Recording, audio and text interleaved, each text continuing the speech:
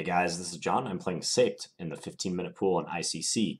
Seibt opens with c4. Let's play e5 this time. We'll play the King's English. Knight c3 is played. I'll play knight c6. I used to play a system involving g6, bishop g7, d6, and f5. So I may opt for that this time around. What you typically want to do though is play f5 right away. So I'll play that. Had a couple nice wins, but I haven't played this line for a very long time. Let's play... Yeah, I'll play d6 first before going for the fianchetto. And I hope the game proceeds in a way that will allow me to explain some of the ideas in this system. Plays e3. Okay, we'll put the knight on f6 now. Very strange the way White's arranging their pieces, because almost always White wants to fianchetto the bishop on the king side. So let's play g6 as planned. He'll castle, I'll play bishop g7. No, he goes rook b1. So trying to arrange b4. Now you can either let b4 happen, or you can play a5 to try to stop it. Oftentimes it doesn't matter too much, because if a5, he'll play a3 and renew the threat of b4 anyways. So I think I'm just going to develop and let him play b4 if he wants, and thereby gain space. Yeah, now let's castle. But what I will be looking to do is expand on the king side. So play like h6 and g5 coming up, assuming his king actually goes over here. Let's check my opponent's stats real quick. So he has a peak 15-minute rating of 2134, over 1,000 games played. He does castle. So I can play bishop e6 to complete my development, but he'll play knight g5 and hit my bishop. So that's why h6 is usually played, to preface the bishop e6 move. Moreover, h6 is useful because it prepares g5. So we'll play that. In a way, this system is similar to like a King's Indian, in that White will be pressing on the queen side, whereas Black will be looking for kingside play in the form of this pawn storm. So now I could play g5 right away, or I could just play bishop e6. I'm kind of leaning towards bishop e6. Just wondering if bishop e6 and he breaks in the center with d4, like how that will affect things. And whether I want to play g5 first as a result. Maybe I want to play g5 first, because I don't see like a huge upside to playing bishop e6 straight off the bat. Yeah, let's go do this move.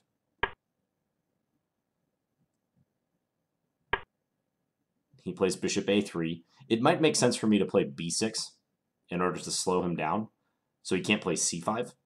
Otherwise, with the bishop on a3, it supports the c5 pawn advance. The only thing about b6 is it weakens the c6 square, but I don't think that's relevant because it's hard for him to get a knight in there. It takes several moves. Yeah, so let's do b6.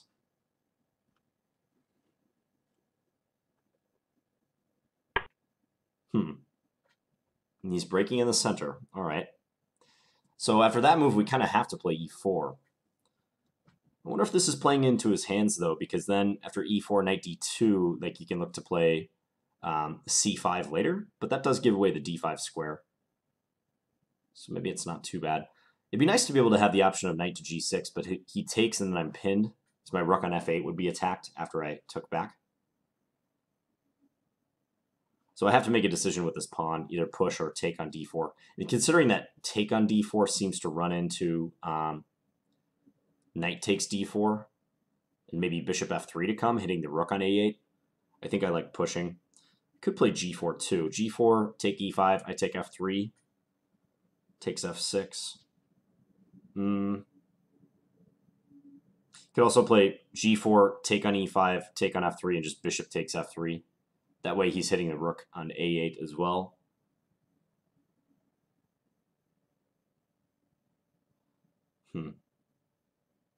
So if e4 knight here, knight to d2, let's say I play knight g6, and then he goes f3, I can play rook e8 then. Okay, let's play this move. I think it's almost forced, so I'm going to have to play it.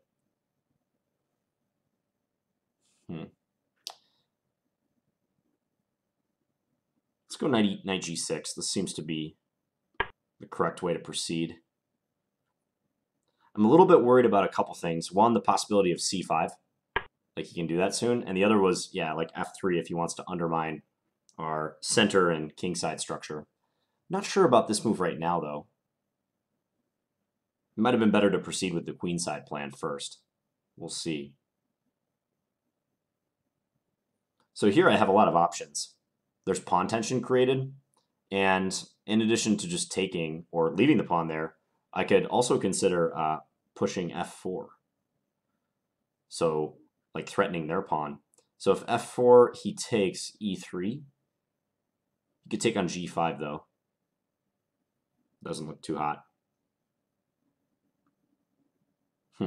Maybe I have to take it.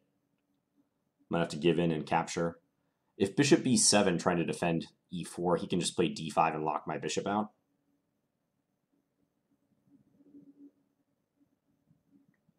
So if I take, he takes with the bishop, let's say rook b8.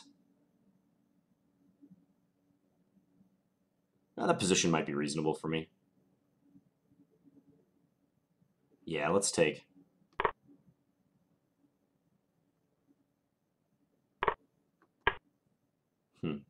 So again, c6 is weak, but he can't use it right now. He has a backward e3 pawn, so I might try to play rook e8 and pressure it.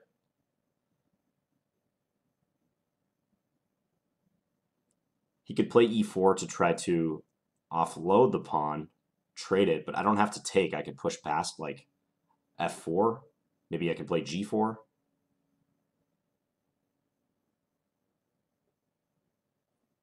It's a little hard to get a grip on this position because it's unlike what I'm used to in this line, especially with him putting the bishop on e2. Overall, I think I'll have good play, though. He actually does play e4. So that gets rid of the backward pawn, but maybe allows my pieces to come into play a little bit.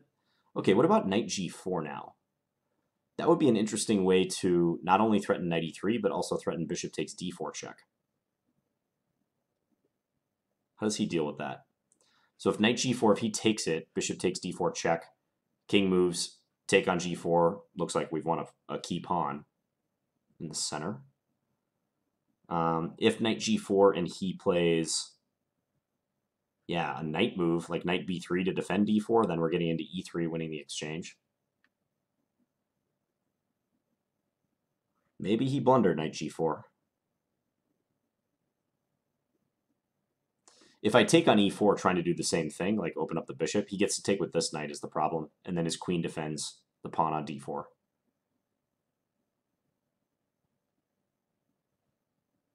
If knight g4, e takes f5, bishop takes d4 check, king h1, knight e3, yeah, we ought to be winning material there. His rook's hanging, his knight will be under attack. Yeah, that looks good. All right, let's go ahead and do it. I don't see a downside to this move. And there's nowhere his queen can go that will simultaneously defend both the e3 and the d4 points.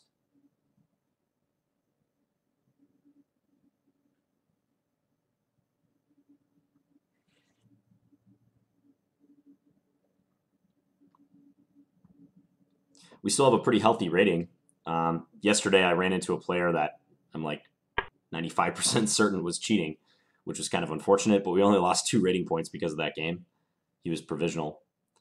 Knight b3 is played, so knight e3. This is just allowed. I guess white's just going to try for compensation in the form of their minor piece play.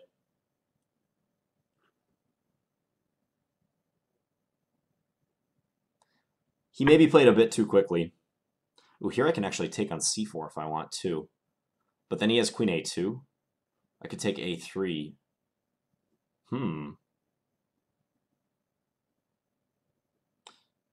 Okay, knight takes c4, queen a2, knight takes a3. There's discoveries with this knight, but I don't think it's too dangerous. Maybe you can go knight a5 check and then try to bring the knight into c6. It's a bit murky. Probably banking the exchange is safer, albeit not as glamorous. Ooh, knight takes c4 is very tempting, though. I just like the look of that move. Knight takes c4, queen a2. I could even play king h8 if I wanted right there. But let's say knight takes a3, queen b3 check. Let's say king h8, knight c6. Yeah, I don't think it's worth it going down that road. Okay, let's just bank the exchange. He'll take with a rook. Now we could take on e4. He has to take with the knight if he wants to avoid further trades.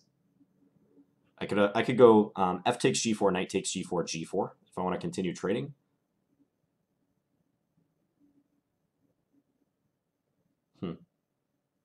Yeah, let's do that. I don't know if I'll play g4, but I might just play like bishop f5 after he captures. Wow, he takes the bishop. It's surprising. This allows the rooks to come off the board, and then my queen can hit f6 with tempo, check on his king. Not sure I like that idea for him.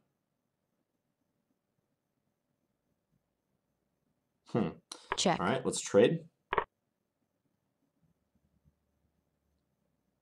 Yeah, let's give a check here. Check.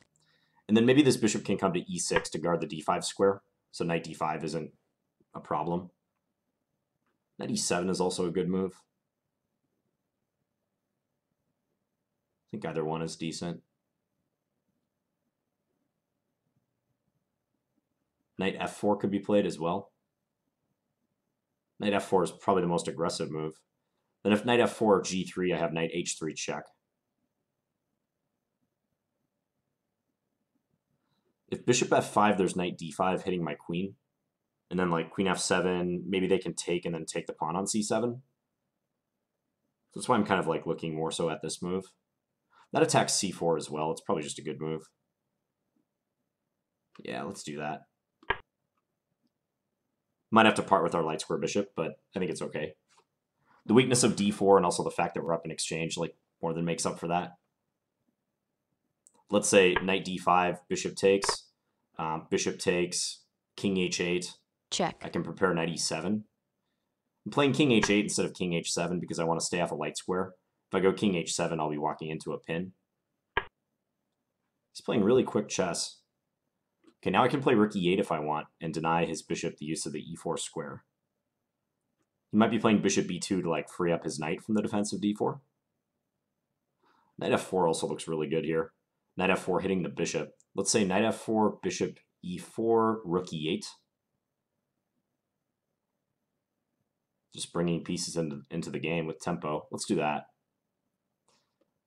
I guess he could go knight here, bishop c6. Because the only thing, like if I start with rook e8, I'm just kind of worried about him playing g3. Not worried, but I'd like to rule out that move. Nah, but then,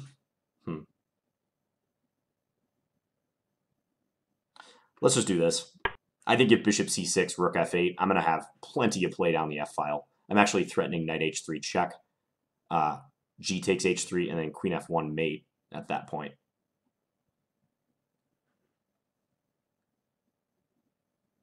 So we'll keep the play simple. Yeah, bishop c6, rook f8, threatening this check. And how can he defend against that? He might want to move his queen in order to defend f1, like queen e1, but that allows knight d3.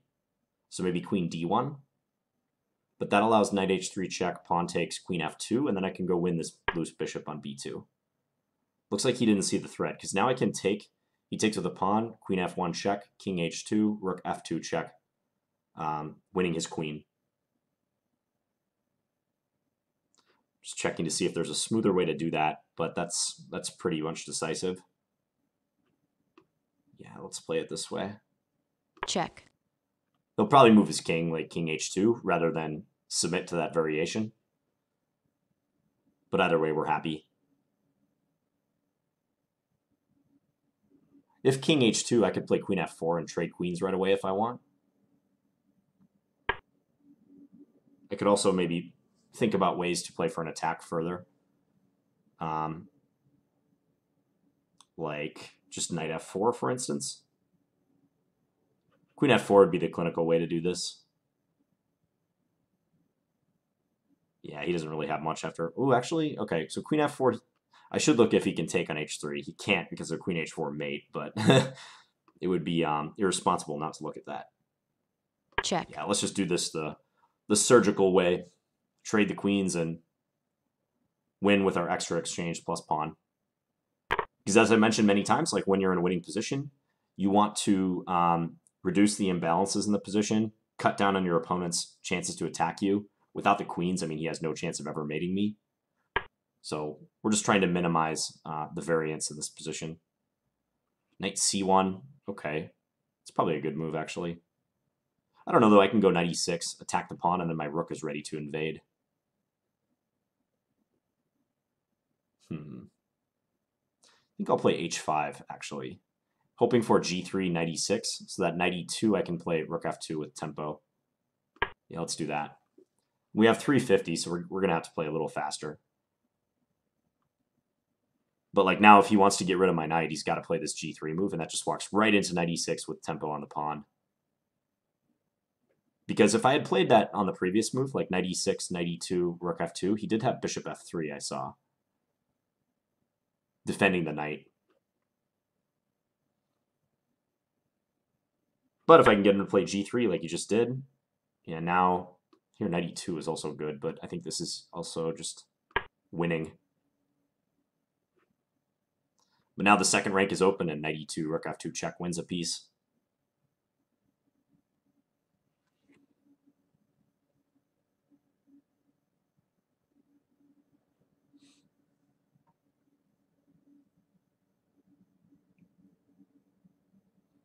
He played this game very quickly. I think around the time that he played f3, like way back on move 15 or so, that's when things started to go south for him. This is kind of a clever defense. So if bishop takes b2, take on d6, if I just take his knight, he has e7, and he's going to win my rook back. Actually, I didn't see that defense at all. I don't think it really is going to help him much, but it is clever.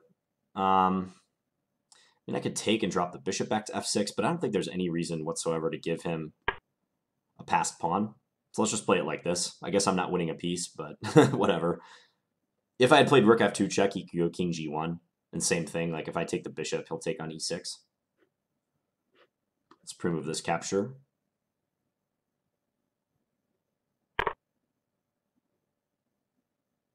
So now again, knight e2 cannot be played. He'll probably play a move like king g2. I can pick up this a pawn if I want. I can also bring my king up, king f6 to e5. That's kind of tempting. Then his knight might get dominated. His bishop is actually like kind of just a spectator in this position. It's on c6. It has nowhere to go. So I'm playing knight e2 so that after king e5, he can't activate this knight. He can't even get into the d4 square. Maybe I'll bring my king all the way up to e3. You never know. Okay, so he's trying to get out through f3. I mean, g4 makes sense to deal with that. If knight back to e2, I think knight to d3 is pretty crushing. Threatening rook f2. We don't really need this pawn on a4. If we go take it, it doesn't really even help, at least in the short term. But creating a threat like rook f2 is pretty massive.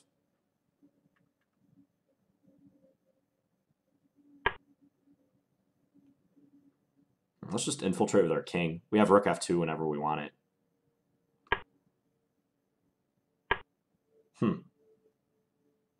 He's really going passive. I could just take on c4, but he'll go knight e3. Knight e1 check I can throw in. Let's do that. Check.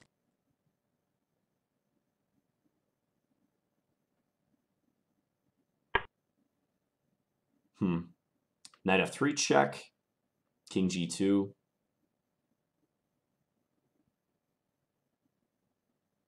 I think I'm just going to go here with my knight. And bring it to e3. Because there will be attacking his knight and also threatening, like, maybe rook f1. This c4 pawn hangs whenever I want. He does have bishop d7 now, but it's not really much of an improvement, is it? Let's offer a trade. He'll play knight f2. There's not anything else he can do. After knight f2, I can play rook f3. Yeah, and he's losing the g3 pawn.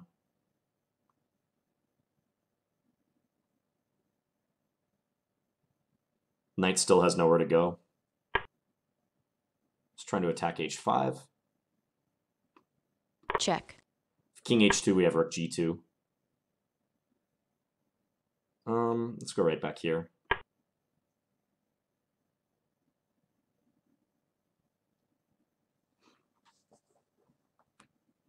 Oh, lots and lots of material. Always nice. Okay, now if the knight moves, rook f1 is checkmate.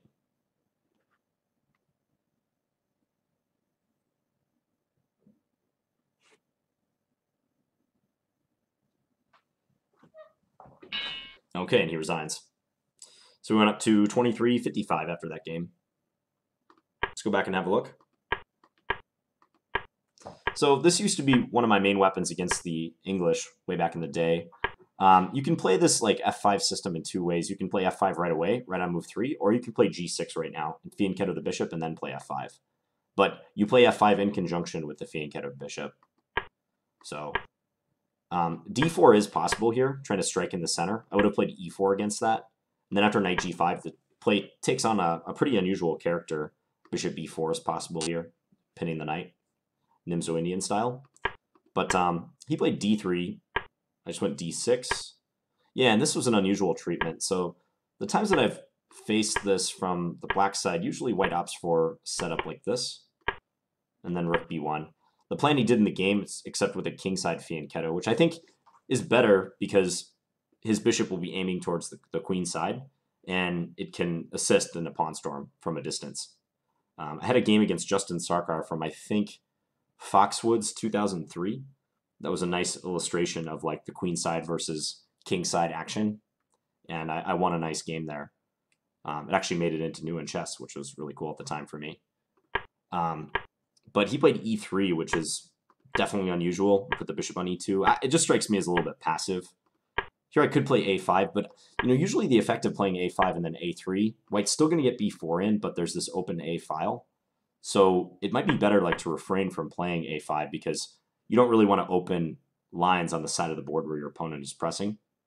So by not playing a5 and thereby letting him play b4, I'm recognizing that he's going to play b4 eventually. I just don't want to gift him the open a file, which is ironic because if I had done this, let's say the game had gone like this, you might be thinking like, well, why is that a big deal? Like right now black has the file, which is true, but I don't have anything I can do with the file. I can't even bring my rook in anywhere.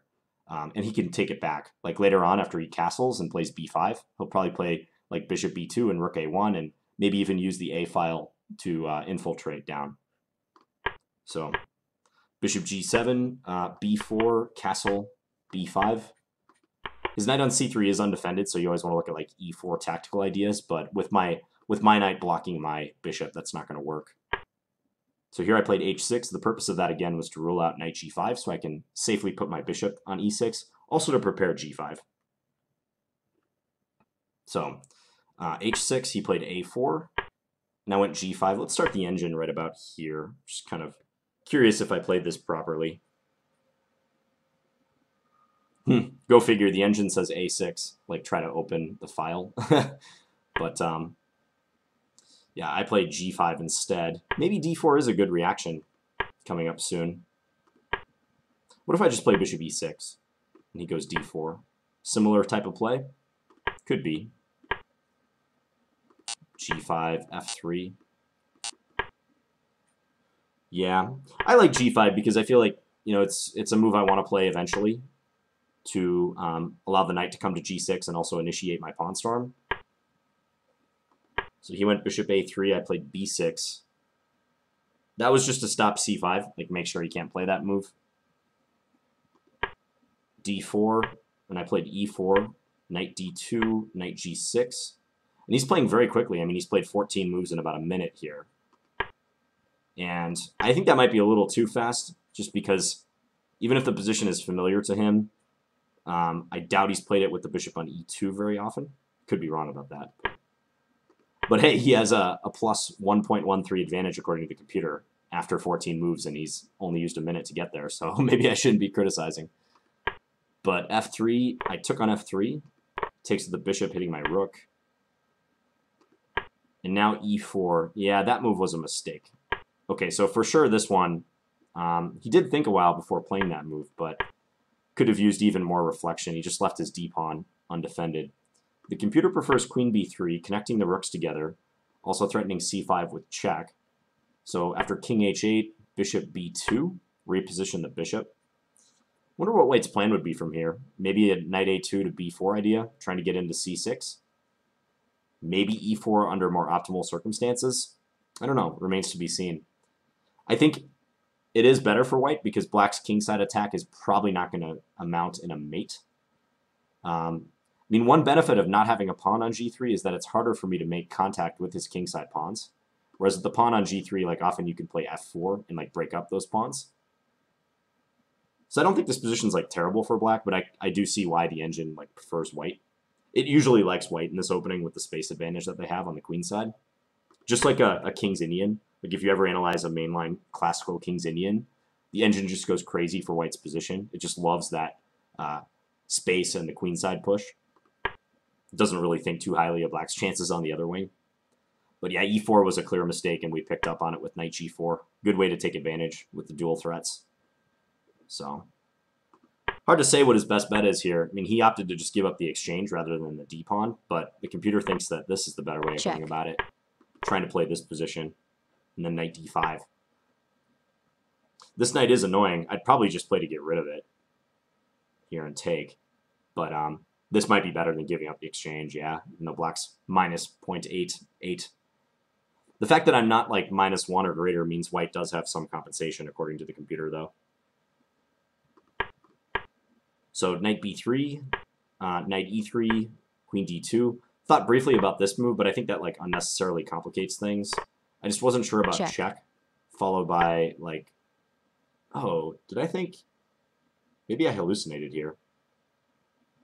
What in the world was I thinking? Oh, knight a5. That's what I thought. Check. I was like, I know the knight was coming to c6 somehow, but I forgot how. So let's say king h7, knight c6.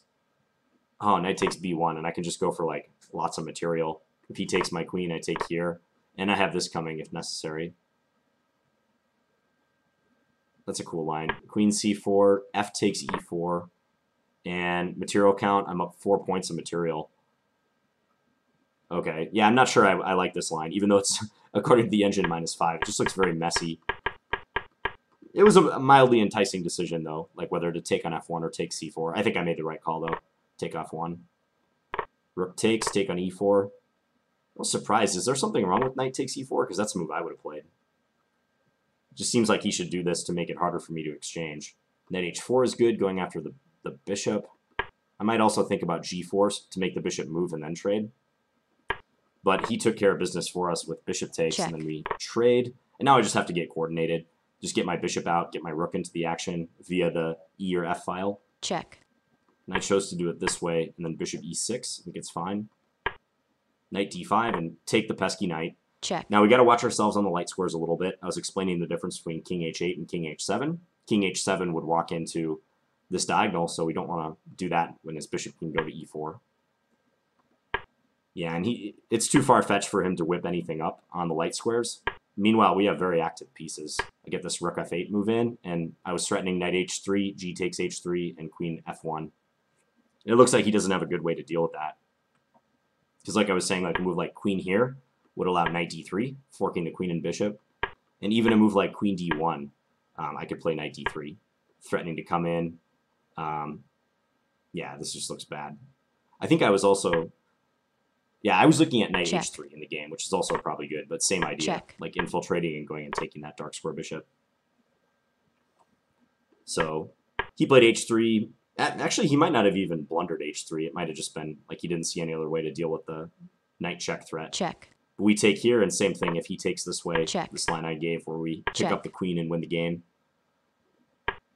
So he did this, and I think queen f4 is fine. I mean, the engine might say that there's some other better move, but you know, you want to make it simple when you're this far ahead.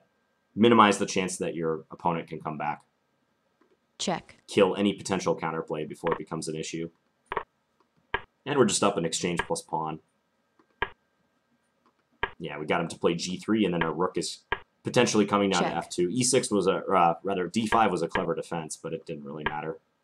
I just wanted to avoid the scenario like this, where he gets his pawn to e7 and he's going to be queening. We have to give back our rook soon. This might be a draw just due to the opposite color bishops. Even that might be winning, actually, but I'm not sure. Check. Best to avoid it. My king infiltration might be extravagant, but I really like king activity in the endgame, and there was Check. no downside to doing this whatsoever. And there's many ways to win. I just chose one that seemed natural Check. to me. So, yeah, I hope you guys enjoyed this game.